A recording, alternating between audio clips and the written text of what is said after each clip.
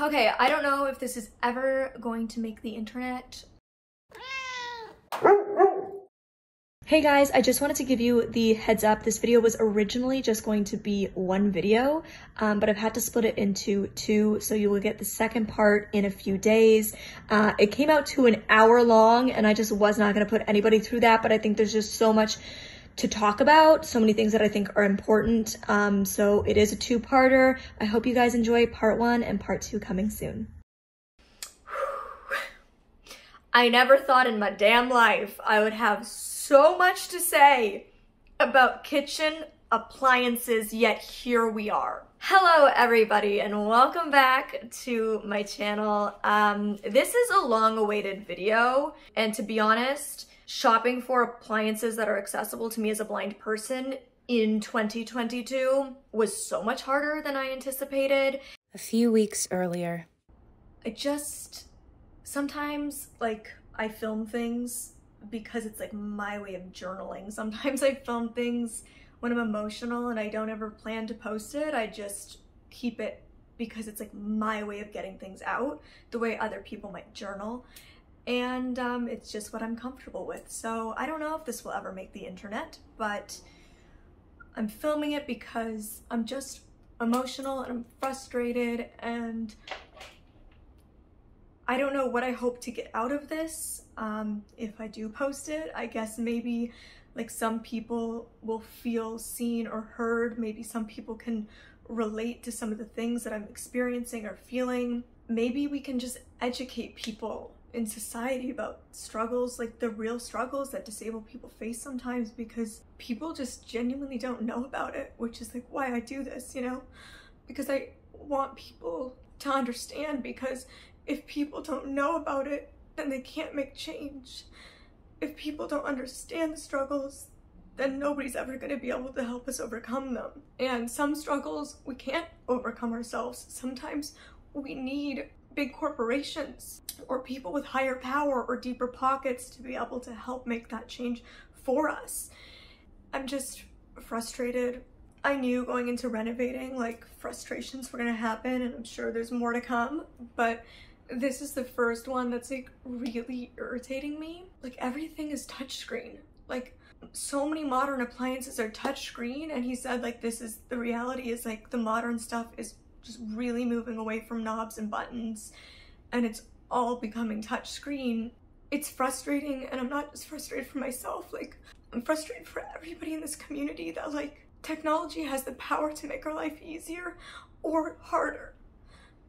And when companies just take a little extra time to think about us and include us, it makes our lives easier. But when they forget about us, it makes it harder. Touchscreens, sure, it's fancy and it's fun for people, but if we're not gonna bother making the apps accessible, then just give me my buttons back. The fact that so many things that are accessible in life, even braille displays and stuff, they're so expensive. And with the unemployment in the blind community, how are people expected to? I'm just frustrated for people.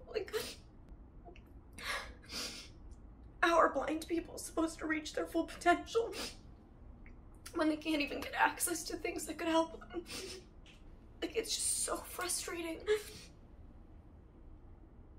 And I recognize I'm so fortunate to be able to have a job that I love, and that helps me pay my bills, and that has empowered me at a young age to buy a home that I can even dream to make accessible. But it's why does all the most accessible stuff have to be so expensive? And it's the people who would benefit from a fully smart kitchen the most are disabled people. And yet so many people in our community are unemployed or financially struggling. And it's just so frustrating and so discouraging. And like I said, yeah, I'm frustrated for myself, but I'm frustrated for everyone. Because it's moments like this when it's just it's not fair. Life's just gonna get harder than it already is. I wanted to build this space, not only for myself, but to show people that you can build a space that's both beautiful and accessible. And it's like, I can't even make the kitchen fully accessible. I can't even achieve my own goal. Mealy makes this amazing washer and dryer for blind people, and they only sell it in certain European countries. So I can't get that. So I'm just feeling like frustrated and discouraged and like concerned for the future for this community. And I know that, like, again, like, we've come so far and there's been so much progress, but as I said, with technology, it's like, it's either improves our lives or harms it, depending on what the company chooses to do. And I just wish, like, more companies thought about us. I wish accessible things were more globally available, like the Mealy. I wish that accessible things were at a more accessible price point so that the people who can truly benefit from it can actually obtain it. I don't know, it's just something I felt like was important to get off my chest, and maybe one day it'll make the internet. And I don't know, that's it. And I found that the lack of resources and information and help out there to be astonishing. Like, this has been a feat to navigate this space as a blind person. And to be honest, I wasn't expecting that. I guess I was naive in thinking that it would be much easier to find accessible appliances than it has been. And therefore, due to just a lot of life circumstances, like retiring Gallup and getting my new guide dog and settling in with him and all of these other things that I had committed to in my life, I kind of put off appliance shopping longer than I should have, which condo update has caused a bit of a delay as to when I will be able to move in. So it's looking right now like I'll be moving in closer to the end of May.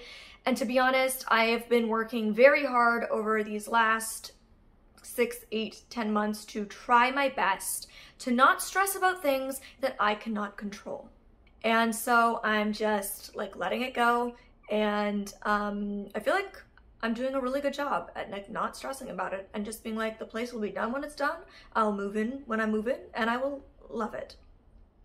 And that's that. So it's not a huge deal. And you know, I knew going into renovating during a pandemic that there's delays on many fronts, whether it be like warehouse delays, supply chain issues, things like that. So it's not a surprise to me, and that's that. Now, when it comes to appliance shopping, as a blind person, I learned that there are like 10 times more things that I have to think about than an able-bodied person does. Able-bodied people have to think about the dimensions. Does the dimensions fit the design or the space? They have to think about the aesthetics. Does it aesthetically suit the look that I'm going for? They have to think about the budget. But beyond that, there isn't that much more they need to think about. You know, they might have to think about, like, do they want French doors or a single door? Like, things like that. I, as a blind person, have to think about all of those things, and quite literally, can I use it? Is it accessible to me? Can I use it independently? And I know a lot of you watching this who have followed me for a long time are like, Molly, you don't even cook. Why were you so concerned? There's a number of reasons. Number one being, no, I don't like cook full gourmet meals, but I still do things in the kitchen. I do still use a lot of the appliances myself. Number two, the more accessible they are to me and the easier they are for me to use, the more likely I am to get excited and want to develop my skills in the kitchen further. Number three, because I am not just gonna buy something that's completely inaccessible to me and accept that that's the market. I have a platform and I have the ability to share my voice to help make a minute level of change. And so I wanted to put my efforts into researching and seeing what was out there to be able to speak to this. And I also know that there's a lot of blind people who follow me who might be renovating a home in the future, who have previously renovated a home and struggled, who are in a rental unit, and in 3 years when, you know, their old school oven conks out and their landlord is replacing it, like, they need this information. And so I wanted to make sure that not just for me, but to be able to share it with others, I was doing a thorough job at figuring out what the options on the market are. I have tons of categories to cover, a lot of information. I am going to be sharing not only about accessibility for blind people, but a little bit of information around accessibility for people in wheelchairs or with mobility issues. That said, I am not an expert at any of this. None of this is my expertise, but especially outside of blindness. And so I'm just sharing some information that I found during my digging and research. And I am going to try my best to link some info in description box below as well. That said, if you are disabled, any kind of disability, I want to make the comment section a helpful resource as well. So I'm going to pin a comment, and please share what you have found, what disability you have if you're comfortable, and share what appliances are most accessible to you, what you would recommend for people who are in a wheelchair or who have autism or XYZ, whatever disability it might be. Please share what you have found to be the most accessible to you, or challenges that you found with appliances, because I want this to be a resource for people, and I want to have, you know, helpful conversations. And I also ask that you share this video. Share this video with other blind people, share this video with other disabled people, share this video with people who work in technology, in app creation, share this with people who work in the smart home space, share this with people who work in appliances, whether it be on the sales level as a salesman or woman at a showroom, or whether it be in the, back-end designing. Share this with people, because we need to raise awareness for the challenges that exist, because when we don't talk about the challenges, we can't talk about solutions. So that is my request of all of you, and I really appreciate it. And I also, before I jump into the meat and potatoes of this video, meat and potatoes, get it? Because we're talking about like appliances and cooking, where you'd use the appliances to cook the meat and the potatoes. Very good. Thank you, appreciate that.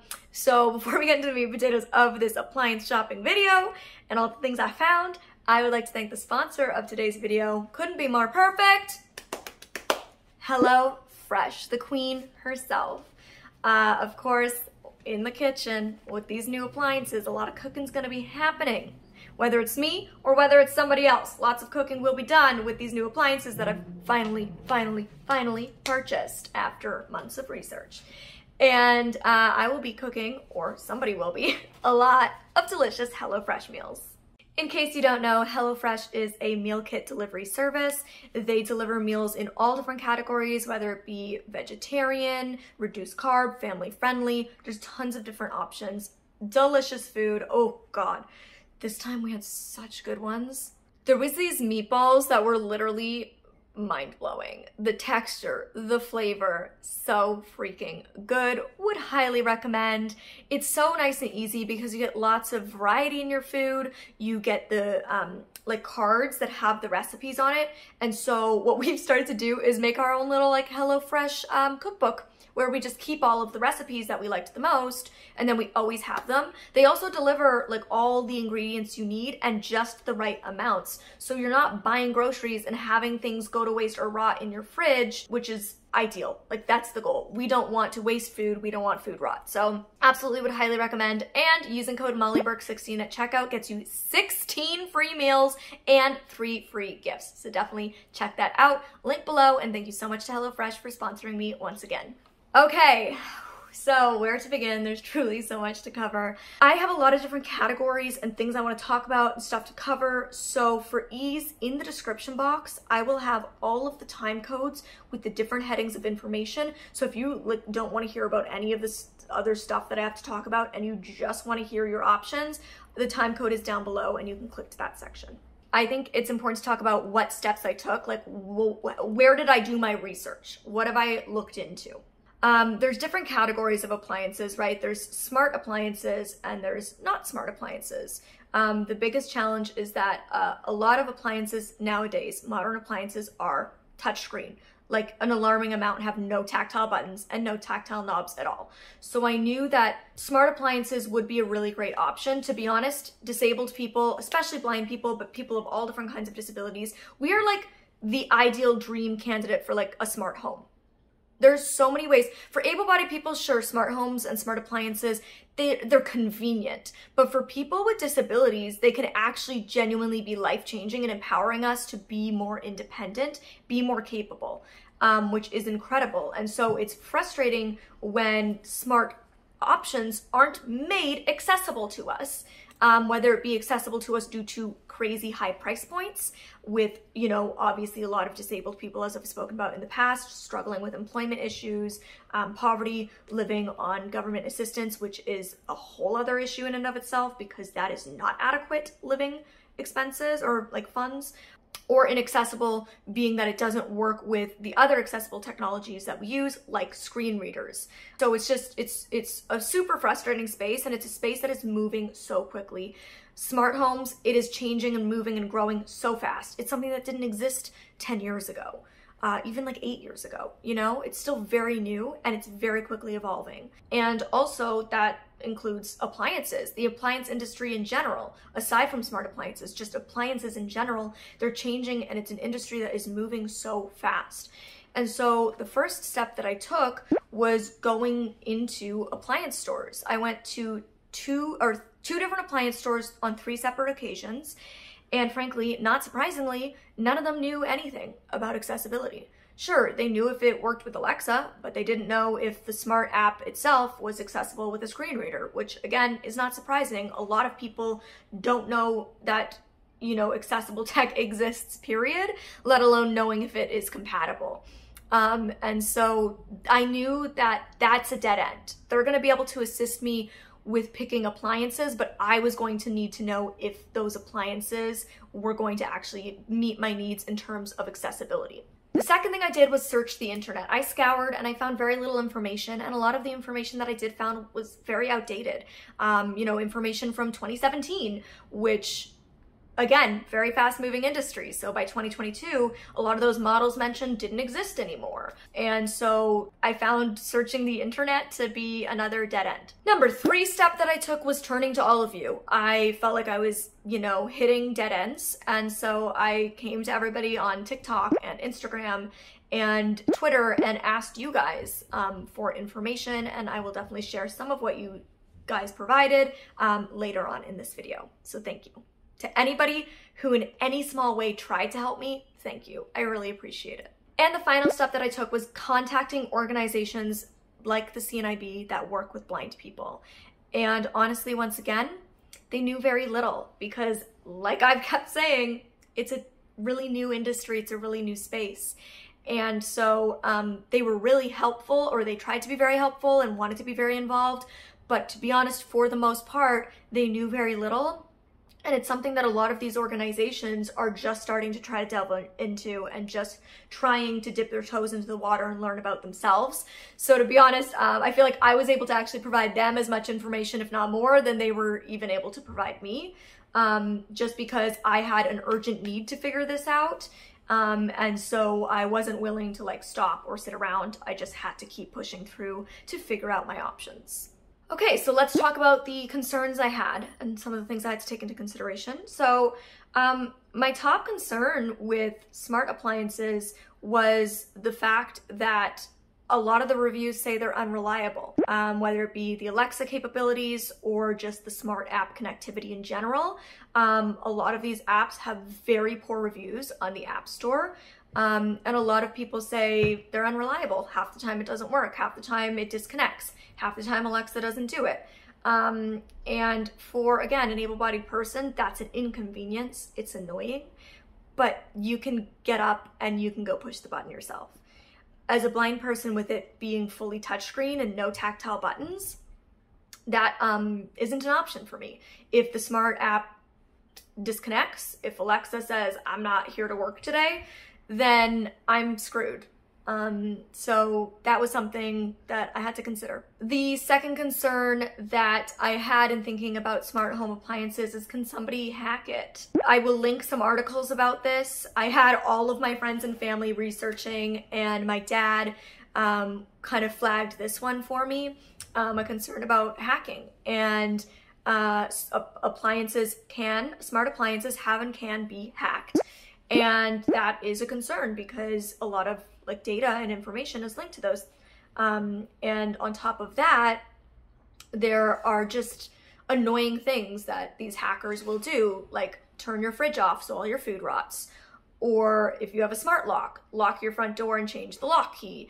And so things like that were something that I had to consider, something that we plan to do because I am incorporating a lot of smart devices throughout my home, both appliances and otherwise. Something we plan to do, which I would recommend, is creating, like, I'm not tech savvy with this kind of lingo, so I'm sorry if I'm explaining this wrong, but like basically create a secondary, like a different email address that hosts all of my smart connectivity. So if somebody did hack, the data that they would have access to is not like my actual important personal information.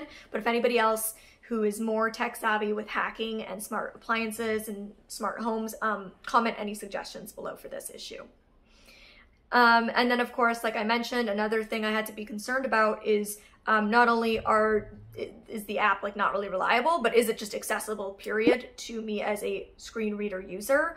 Whether I'm using TalkBack or VoiceOver, I wanted to make sure that this is going to be something that I can reliably do everything on my own.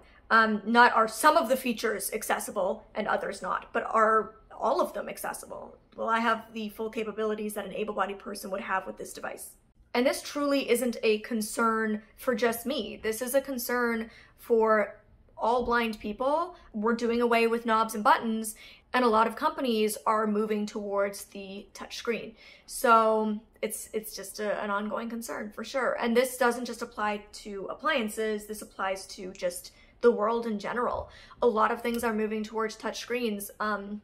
I remember years back when a lot of stores switched to touchscreen like debit card readers, and I was just so frustrated because now it's like I can't do it on my own. Like I can't pay on my own because I can't like hit my PIN code for my credit card and stuff like that, or to add a tip and stuff like that. And so yeah, this is a frustration. This whole touchscreen movement is a frustration, not just in the appliance space, or not just a concern within the appliance space, but just in general with the world. And that's why I ask that you share this with people in the world of tech too, because we need to remind people that disabled people, blind people, we exist, we are a valuable market, we have spending dollars, and you need to think about us when implementing the design, because as I always say, technology has the power to bridge the gap or widen it for disabled people. And please, I ask that you choose to be a part of bridging the gap and making the choice to think about accessibility when you're designing. And for those who need this information, I hope it's helped. Again, I'm truly no expert in accessible design. I'm just a person who has a disability and is making a home to be accessible to meet my specific needs as a blind woman, and raise a little bit of awareness, and maybe give other people a few ideas. So I love hearing from all of you, your experiences, what you would do to make your home accessible to meet your needs. Thank you all for sticking with me, and thank you HelloFresh for sponsoring this video. Once again, use code MollyBurke16 for 16 free meals and 3 free gifts. I promise you will not regret it. And stay tuned for more condo updates. Follow me over on TikTok, Instagram, all the places for day-to-day life updates. I'm really excited for my new home. I'm really excited for my new kitchen and the things that I feel like this will empower me to be able to do. And thanks for being on this journey with me. All right, till next time, you can click here to see my birthday vlog or here to see my post-breakup makeover. Ooh, fun. Coming soon in part 2. It worked. It's just all the technology. It just needs to get through it. It's amazing. When you get to like do something on your own for the first time, you know.